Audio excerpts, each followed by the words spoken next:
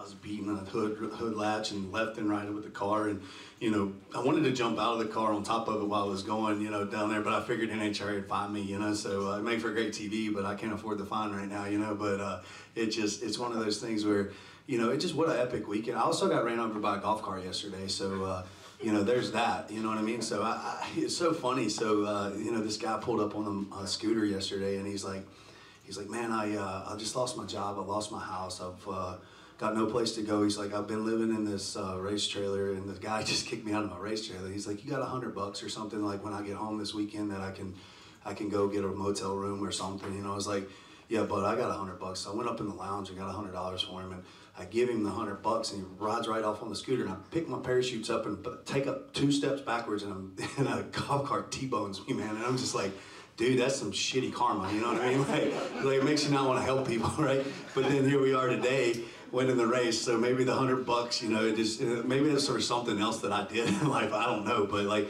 the guy pancaked me, and then he ran off, you know what I mean? And then I was like, I'm gonna go find this guy. I went and found him, and then I'm like, oh, he's 75 years old, I can't even slap him in the head, you know what I mean? So it's like, he's too old to fight, you know what I mean? So one of those things, you know, it's like, man, you know, but that's how the weekends go, you know what I mean? You just never know what you're gonna get, and, you know, I'm not gonna be a foot model anytime soon, you know, so after getting ran over, but we got through it, you know what I mean? And things happen, and you look at the weekend, you're going, did that really just happen? Just got ran over by a golf cart. But yeah, so, you know, but it ended up being a good day today, you know what I mean? So, I don't know, maybe the karma transferred over to today, but yeah, it's just, the weekends are crazy sometimes, you know what I mean?